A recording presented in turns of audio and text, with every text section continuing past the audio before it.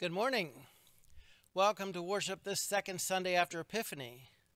For those of you visiting with us today, I'm Frank Harpster. I'm the senior pastor here at St. Peter's Lutheran Church in Ocean City, Maryland, and we welcome you and thank you for worshiping with us. It is good that we can worship together safely from our own locations until that time when we can worship again safely together in one location. Let us now quiet our hearts and our minds and turn our attention to the Lord that we come to worship this day.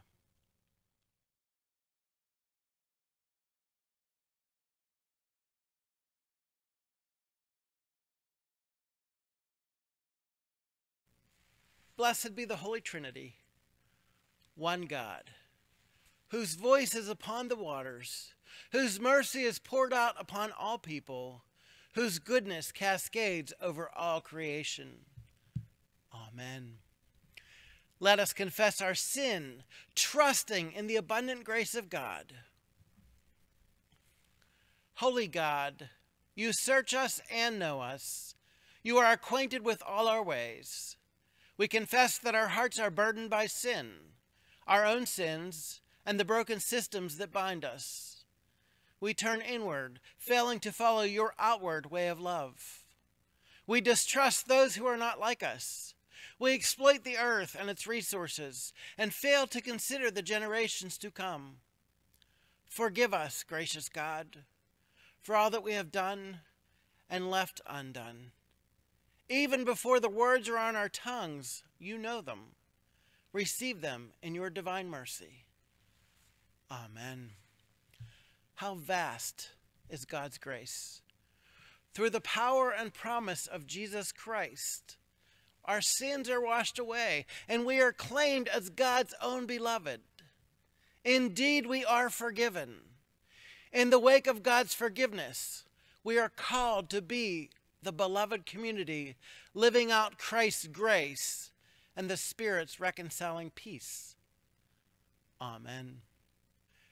The grace of our Lord Jesus Christ, the love of God, and the communion of the Holy Spirit be with you all. Let us pray. Thanks be to you, Lord Jesus Christ, most merciful Redeemer, for your countless blessings and benefits you give. May we know you more clearly, love you more dearly, and follow you more nearly, day by day, praising you with the Father and the Holy Spirit, one God, now and forever. Amen. Our worship continues as we hear God's holy word for this day.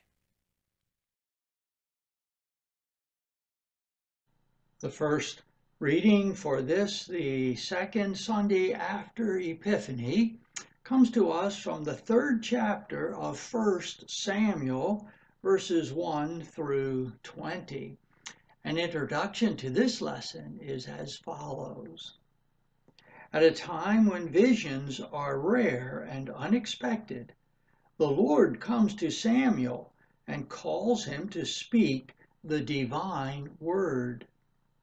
Though just a boy, Samuel responds to God obediently, as Eli, the priest, has taught him to respond.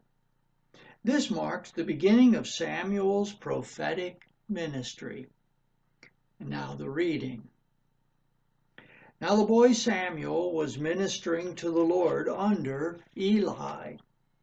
The word of the Lord was rare in those days. Visions were not widespread. At that time, Eli, whose eyesight has begun to grow dim so that he could not see, was lying down in his room.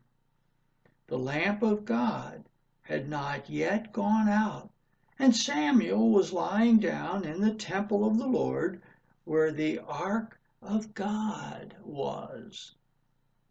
Then the Lord called, "Samuel, Samuel."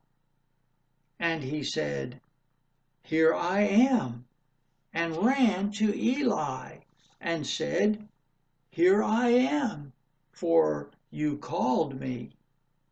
But he said, "I did not call. Lie down again." So he went and lay down. the Lord called again, "Samuel." Samuel got up and went to Eli and said, "Here I am, for you called me." But he said, "I did not call, my son. Go lie down again." Now Samuel did not yet know the Lord, and the word of the Lord had not been revealed to him. The Lord called Samuel again a third time. And he got up and went to Eli and said, "Here I am, for you called me." Then Eli perceived that the Lord was calling the boy. Therefore Eli said to Samuel, "Go lie down, and if he calls you, you shall say, 'Speak, Lord, for your servant is listening.'" So Samuel went and lay down in his place. Now the Lord came and stood there, calling as before, "Samuel, Samuel." And Samuel said, "Speak, for your servant is listening." Then the Lord said to Samuel, "See, I am about to do something in Israel that will make both ears of anyone who hears of it tingle. On that day I will fulfill against Eli all that I have spoken concerning his house from beginning to end. For I have told him that I am about to punish his house forever for the iniquity that he knew, because his sons were blaspheming God, and he did not restrain them. Therefore, I swear to the house of Eli that the iniquity of Eli's house shall not be expiated by sacrifice or offering forever." Samuel lay there until morning. Then he opened the doors of the house of the Lord. Samuel was afraid to tell the vision to Eli. But Eli called Samuel and said, "Samuel, my son?" He said, "Here I am." Eli said, "What was it that he told you? Do not hide it from me. May God do so to you and more also, if you hide anything from me of all that he told you."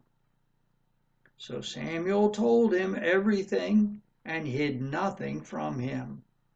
Then he said, "It is the Lord. Let him do what seems good to him."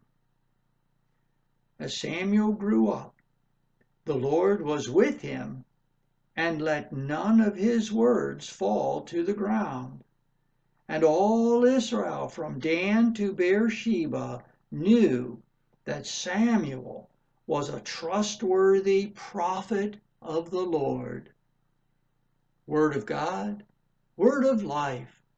Thanks be to God.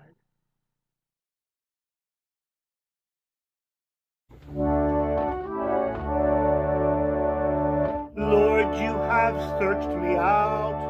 Oh Lord, you have known me. You know my sitting down and my rising up. You discern my thoughts from afar. You trace my journeys and my resting places, and are acquainted with all my ways. Indeed, there is not a word on my lips, but you, O Lord, know it altogether. You encompass me behind and before, and lay your hand upon me.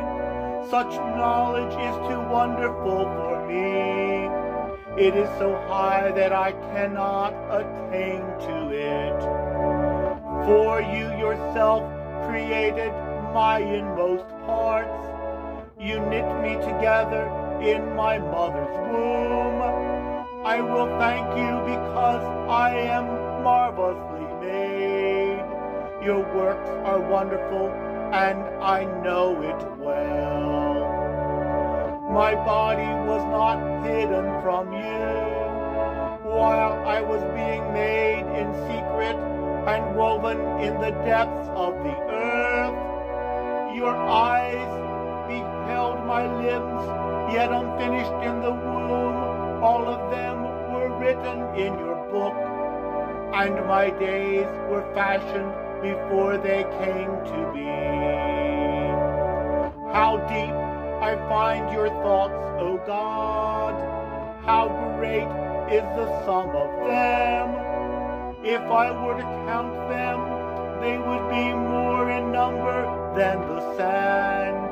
To count them all, my lifespan would need to be like yours.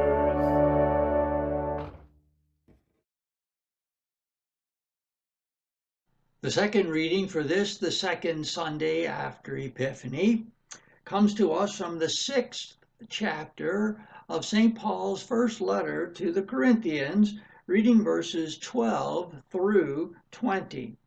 An introduction to this reading is as follows. Paul helps the Corinthians understand that God has claimed the entirety of their lives through the death of Christ.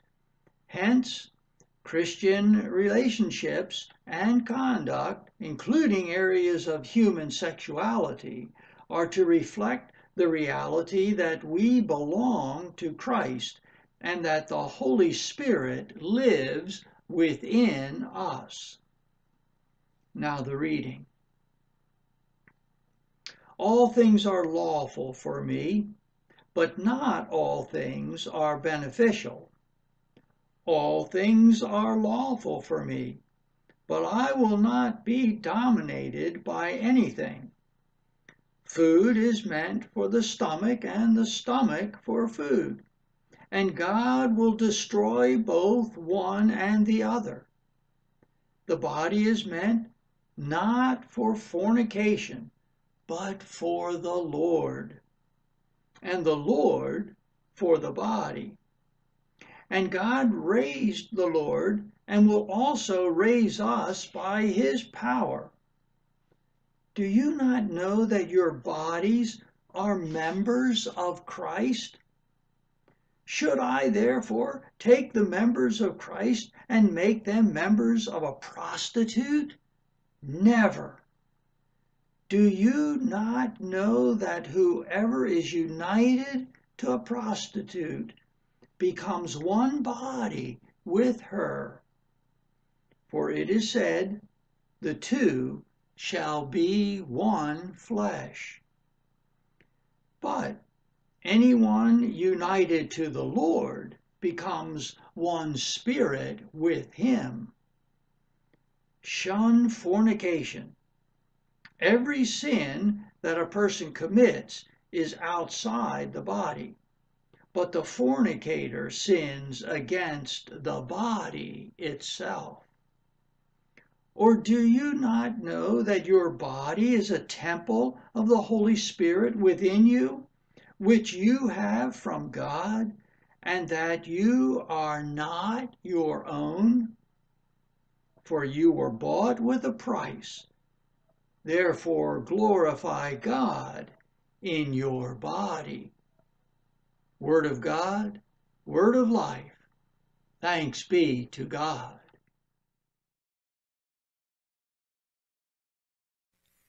Hear now the Holy Gospel according to St. John, the first chapter, verses 43 through 51. Glory to you, O Lord. The next day, Jesus decided to go to Galilee. He found Philip and said to him, "Follow me." Now Philip was from Bethsaida, the city of Andrew and Peter.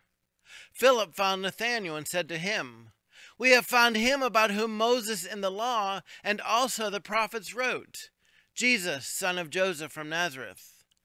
Nathanael said to him, "Can anything good come out of Nazareth?" Philip said to him, "Come and see." When Jesus saw Nathanael coming toward him, he said to him, "Here is truly an Israelite, in whom there is no deceit." Nathanael asked him, "Where did you get to know me?" Jesus answered, "I saw you under the fig tree before Philip called you." Nathanael replied, "Rabbi, you are the Son of God. You are the King of Israel." Jesus answered, "Do you believe me because I told you that I saw you under a fig tree? You will see greater things than these." And he said to him, "Very truly I tell you, you will see heaven opened and the angels of God ascending and descending upon the Son of Man." The Gospel of our Lord. Praise to you, O Christ.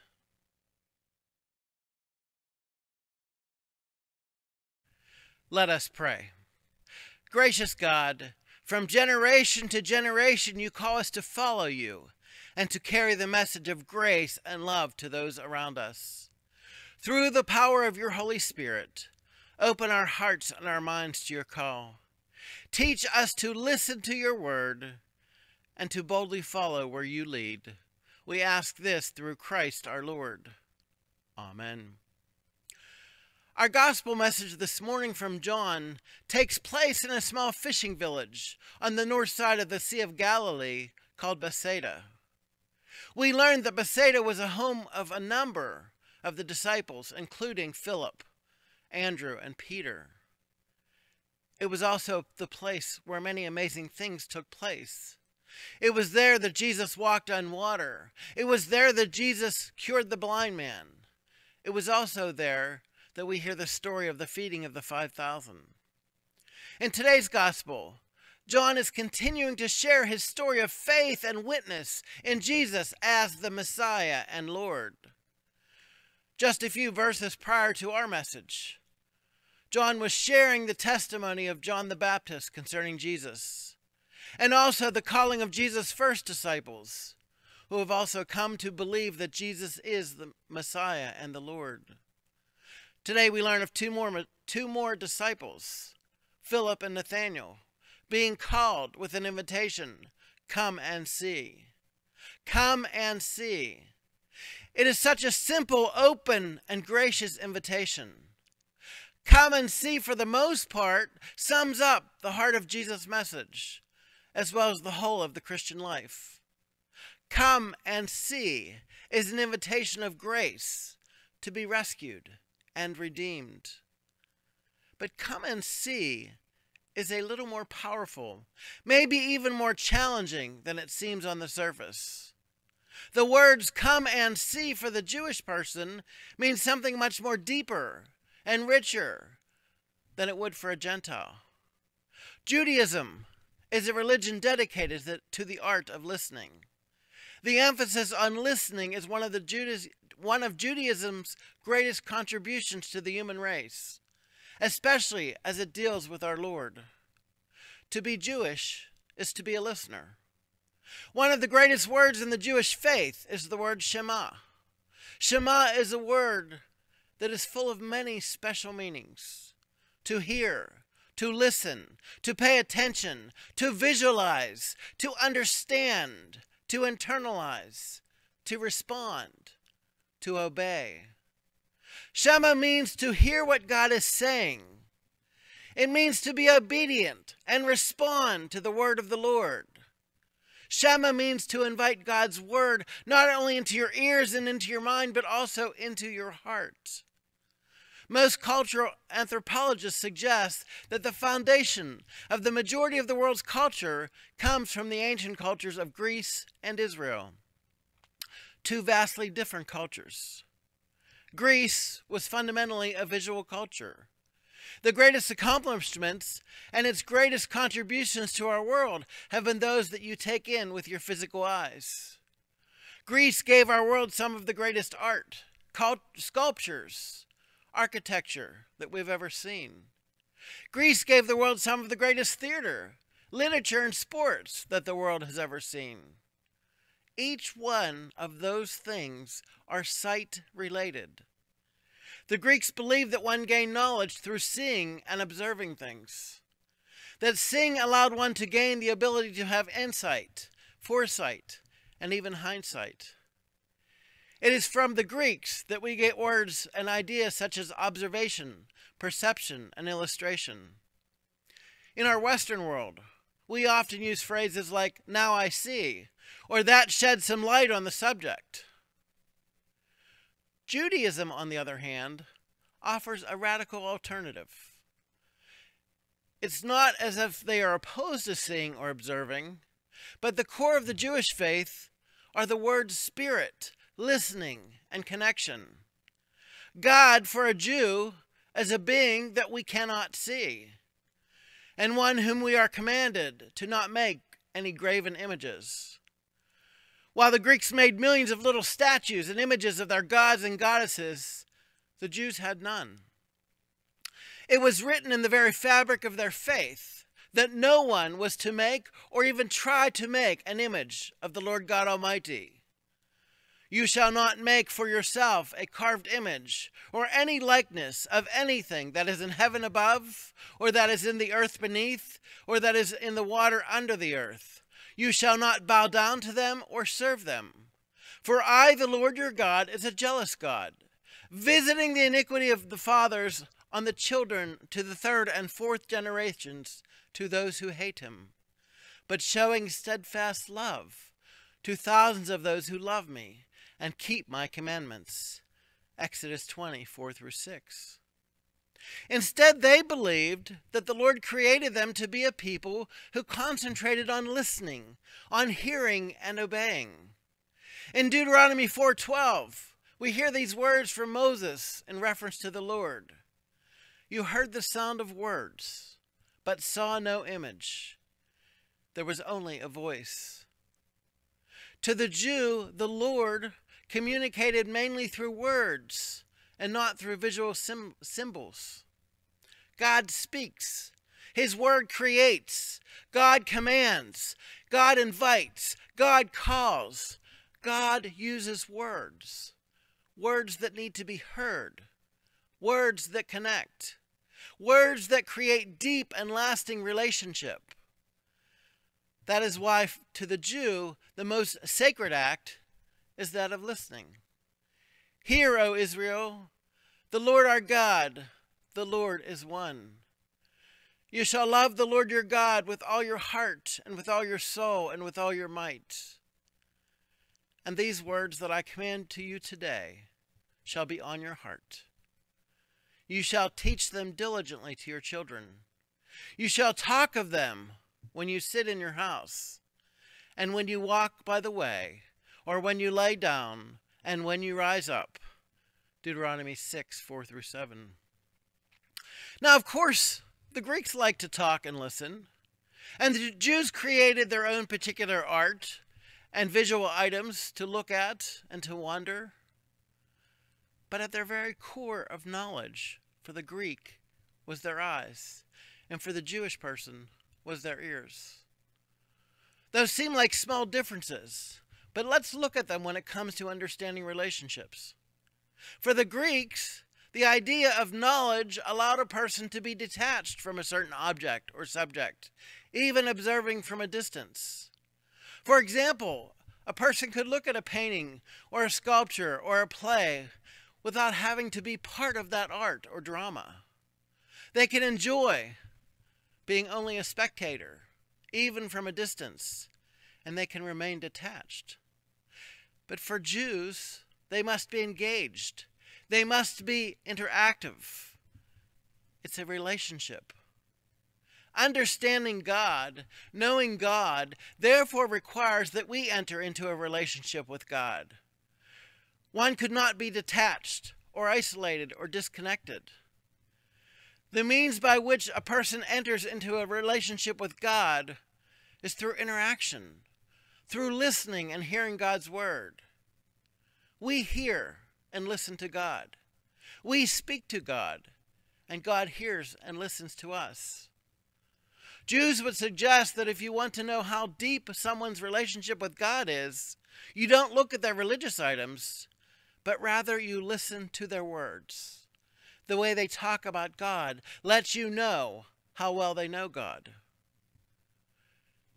Seeing for the Jew, therefore, is what happens mainly through listening and hearing, following and obeying. Notice, Philip's invitation did not come by way of accident, nor was it a result of a mass evangelism program or message. Philip's invitation was individual. It was personal. As is always the case, the gospel of Jesus is always a person-to-person message. Jesus goes to Philip and calls Philip. Philip goes to Nathanael and witnesses. Jesus then goes to Nathanael and calls him as well. Person to person, heart to heart, soul to soul, interaction to interaction, personal. Thousands of years later, that is still God's plan. Person to person, heart to heart, soul to soul, interaction and relationship. One person telling another person about God's love. One person showing another person that love. One person sharing their story of faith to another person. Paul reminds us in Romans 10:14, how then will they call on him in whom they have not believed? And how are they to believe in him of whom they have never heard? In our culture, there's nothing wrong with those beautiful images and paintings and sculptures that help us to visualize. But in our life of discipleship, we are never merely spectators. We are active participants. I have to wonder sometimes how good we are as listeners in this 21st century. Do we listen with our ears open and our hearts open, or are we distracted by other things? Do we listen because the other person has something to share with us, or do we tune them out if they have a different perspective than ours, or if we have little interest in what they're sharing? Do we listen to hear and understand what they are sharing with us? Or are we simply listening just enough to be able to respond so that we can get our point across or our agenda attended to? Is that the same case when it comes to our relationship with God? When we pray, do we talk to God? Tell God, this is what I need, this is when I need it, this is how you should do it? Or do we talk to God and listen to God? Truly listen for God's response. I wonder how many times we miss God's answers to our prayers because it wasn't the response or the answer we were looking for. Now, more than ever, we need to be listening to God. Now more than ever, we need to be talking about Jesus and to Jesus. We need to be sharing the good news person to person, heart to heart, soul to soul, interactively, in ways that we can do so safely. When Philip challenged Nathanael to come and see, it wasn't just to come and be a spectator and look at this man named Jesus. When Nathanael heard those words, it was an invitation to come and listen and interact with Jesus. It was a challenge to leave his preconceived notions and to experience this person named Jesus of Nazareth, who indeed good things came from. When others had spent time with Jesus and listened to Jesus, what amazing things do those encounters accomplish?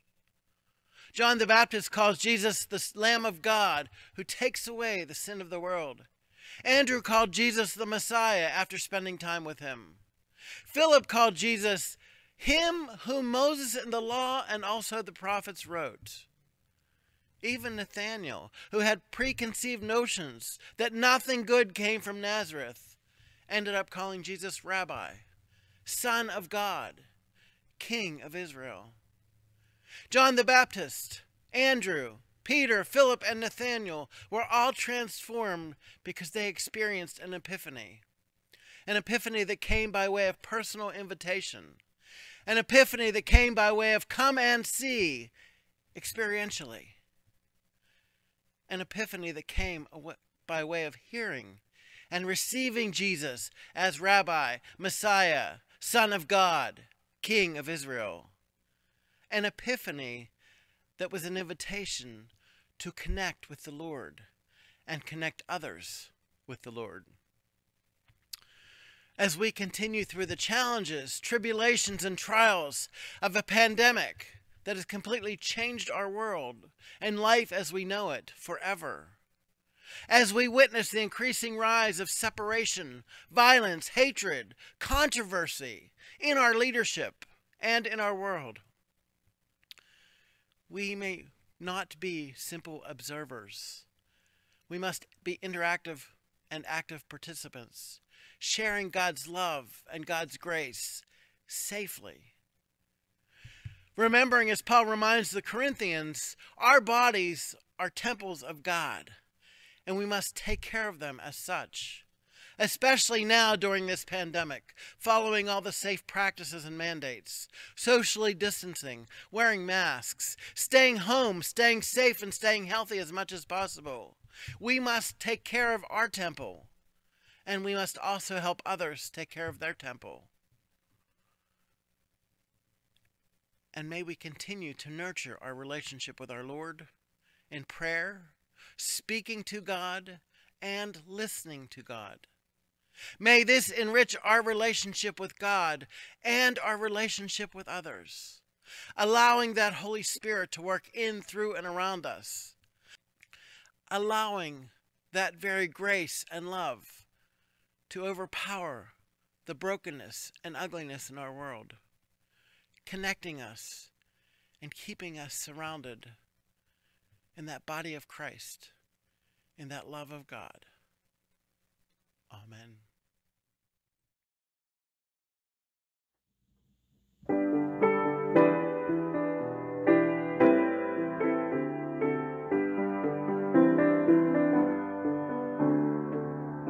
I, the Lord of sea and sky, I have heard my people cry, all who dwell in dark and sin, my hand will sing.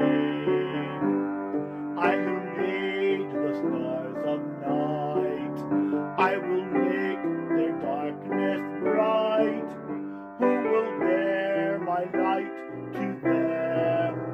Whom shall I send? Here I am, Lord. Is it I, Lord? I have heard you calling in the night. I will go, Lord, if you lead me. I will hold your people in my heart.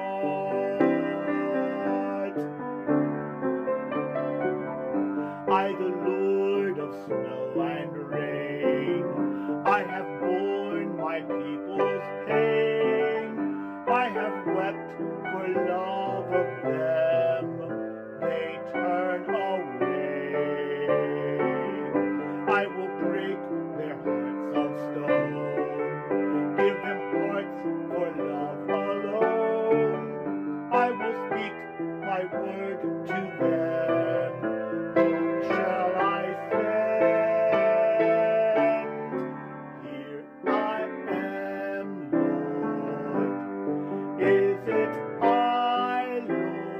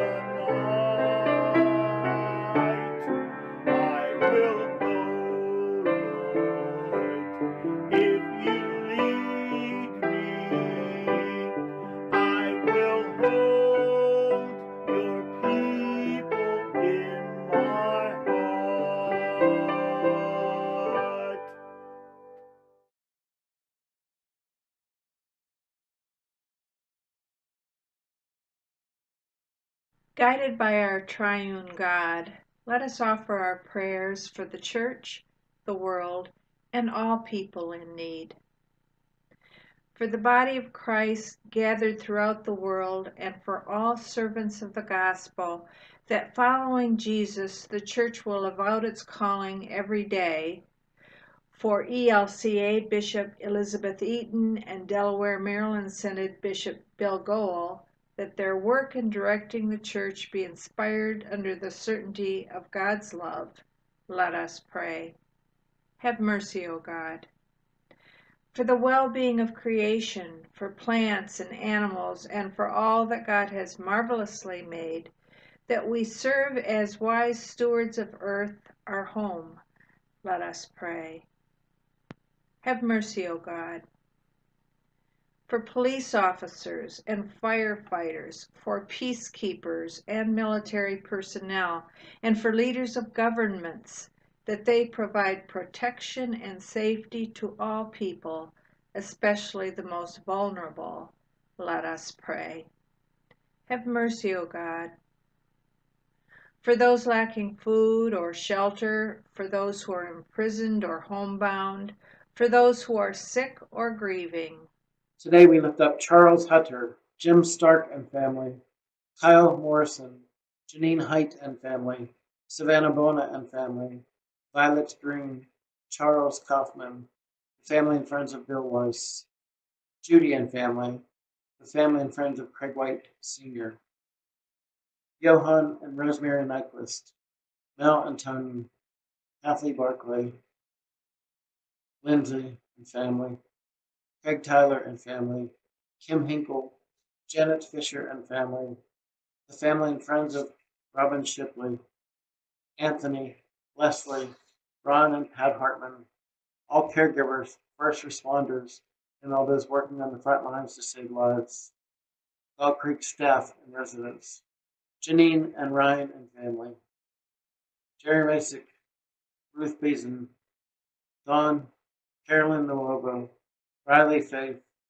Val and family, Lance Powell, Norman Holke, Kathy Vornwalker, Ken Ralton, Kate Long, Angela, Beth Lapone, David Patrick and family, Brenda Schumanant, Joe Smith and family, Bruce, Ron and Barb Hagar, Ann Driscoll, Larry Haga Jr., Ann Hansen, Sherry Pays, Carl Krim, Samara Loss, Nancy Jacoby, Carrie Jacoby, Sonia, Rose, Max, Jody Walensky, Veronica Bona, Brenda Robbins and family, Terry Hutter, Kathy Daycote and family, Barb and Ron Albright, Kathy Watt, Mike Wiley, Gloria Frazier, Patty McDermott, Rick Ladshaw, Sandy, Dina Corbello, Ada Mae Shipley, Sue Shoup, Mary Jo Pollock,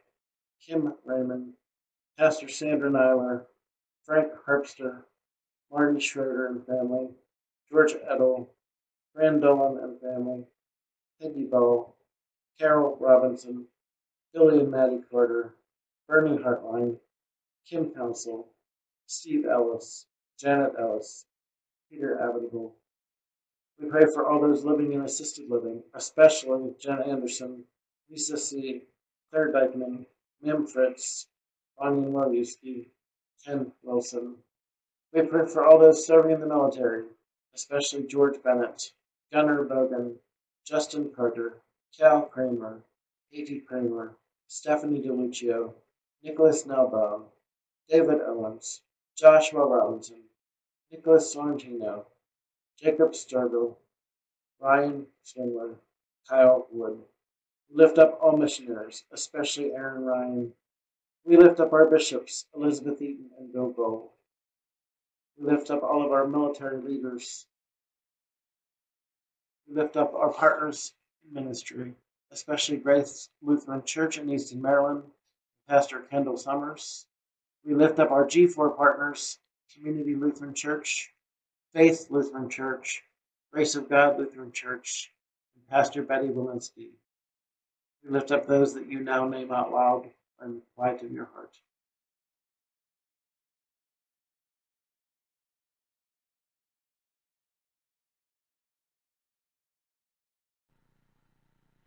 May God console all who suffer. Let us pray. Have mercy, O God. For those who need the guidance of the Holy Spirit, especially now to guide them to new paths of mercy, true strength, and forgiveness.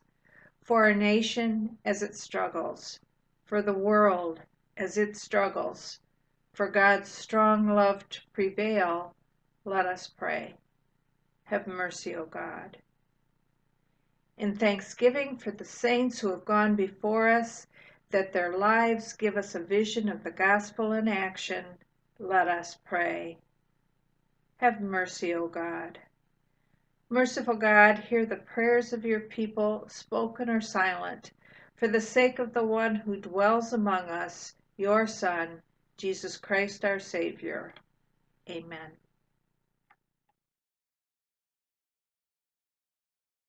Together, let us profess our faith in the words of the Apostles' Creed.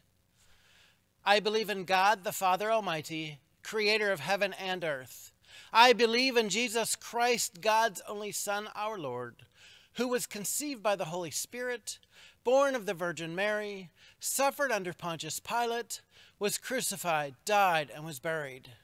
He descended to the dead. On the third day he rose again. He ascended into heaven. He is seated at the right hand of the Father, and he will come to judge the living and the dead. I believe in the Holy Spirit, the Holy Catholic Church, the communion of saints, the forgiveness of sins, the resurrection of the body, and the life everlasting. Amen. The peace of the Lord be with you always.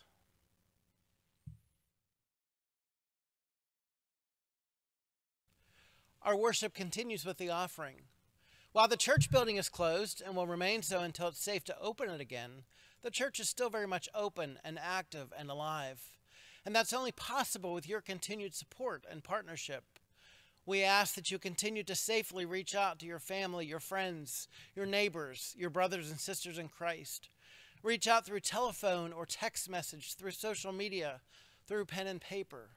To reach out and stay connected, to reach out and remind them that they are loved. We also ask for your continued financial support here at St. Peter's. You may do so by sending a check into the church, or you can go to our Facebook page or our website and click on the donate button. And there are also various apps out there which will allow you to make a donation to the church. Our ministry of the month is the Aaron Ryan Missionary Fund. As most of you know, Aaron Ryan is a member here at St. Peter's, and she's been doing missionary work in Japan for a little over 2 years now. And as her church family, we've committed to support her in any way that we can. That includes prayer, and I ask that you please continue to hold Aaron, her ministry, and her family in your prayers. And that also includes financial support. In the past, we've been able to do some fundraisers to help with that financial support, but with the pandemic and the building being closed, we're not able to do that. We ask you to prayerfully consider making a donation to the Aaron Ryan Missionary Fund, and you can send that donation to the church the same way you would give your other offering. We just ask that you designate it Aaron Ryan Missionary Fund. We thank you for your support and for your partnership, and we thank God for the way he blesses our efforts for his good and his purpose. Let us pray. O God, receive these gifts as you receive us, like a mother receives her child with arms open wide. Nourish us anew in your tender care, and empower us in faithful service to tend to others with this same love. Through Jesus Christ, our saving grace. Amen.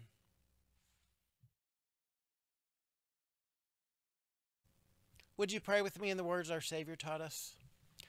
Our Father, who art in heaven, hallowed be thy name. Thy kingdom come, thy will be done, on earth as it is in heaven. Give us this day our daily bread, and forgive us our trespasses, as we forgive those who trespass against us. And lead us not into temptation, but deliver us from evil. For thine is the kingdom, and the power, and the glory, forever and ever. Amen.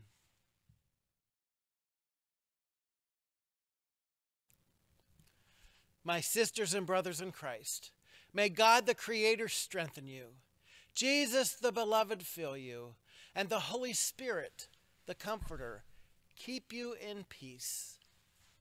Amen.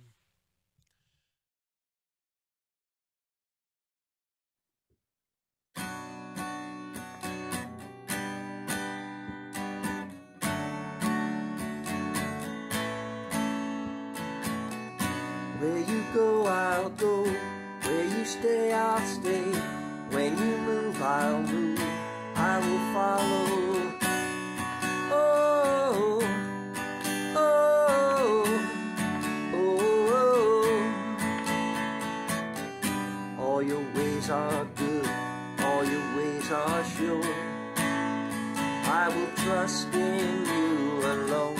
Higher than my sight, high above my life, I will trust in you alone. Where you go, I'll go. Where you stay, I'll stay. When you move, I'll move. I will follow you. You love, I'll love. How you serve, I'll serve. If this life I lose, I will follow you. Yeah, I will follow you. Yeah. Light into the world, light into my life. I will live for you alone. You're the one I seek, knowing I will find all I need in you alone, in you alone. Where you go, I'll go. Where you stay, I'll stay. When you move, I'll move. I will follow you. Whom you love, I'll love. How you serve, I'll serve. In this life I lose, I will follow you. Yeah, I will follow you. Yeah. In you there's life everlasting. In you there's freedom for my soul. In you there's joy, unending joy. And I will follow. Where you go, I'll go. Where you stay, I'll stay. When you move, I'll move. I will follow you. When you love, I'll love. How you serve, I'll serve. If this life I lose, I will follow you. Yeah, I will follow you. Yeah, I will follow you. Yeah, I will follow you. Yeah.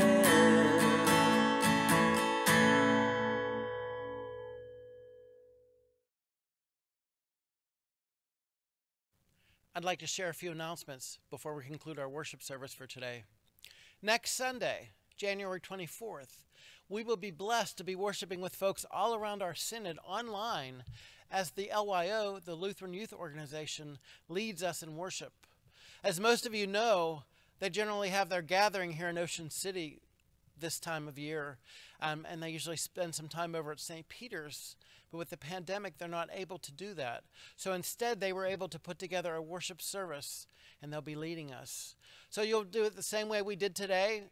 Go to our website and click on the worship service video button, and that will premiere at 9 a.m. Just a reminder, as the building's closed, the church is still very much open and active and alive. We continue to feed folks on Wednesdays from 12 to 1:30. I ask that you please continue to hold that ministry. Doug and Linda Harry, who are overseeing it, and especially our brothers and sisters in Christ who don't have enough to eat. Please hold them in prayer and surround them with your love. We also continue to host the cold weather shelter on the nights that it's too cold for our sisters and brothers to be outside.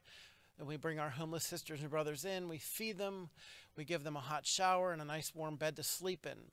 I ask that you please hold those folks in your love and prayers as well. Just a reminder, Amy's in the office Monday through Thursday, 8 to 4, and Fridays, 8 to 1. You may call her, text her, or email her. Any correspondence we ask that you send through email or the postal service.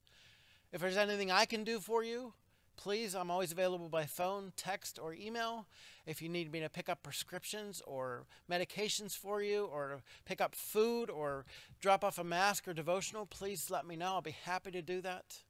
As this pandemic continues to spiral out of control, killing more and more people, I ask you to do all that you can to follow the mandates and safe practices, to stay home, to stay safe, to stay healthy, to save lives. Please know how much we love you and value you, and your health is very important to us. Please join us on Sunday mornings at 9 a.m. for our online worship service, on Wednesdays at 10 a.m. for our online Bible study led by Pastor Harry, and on Fridays at 4 p.m. for our online connection hour or happy hour. Information for all of that is on our website, as well as the connection links for that.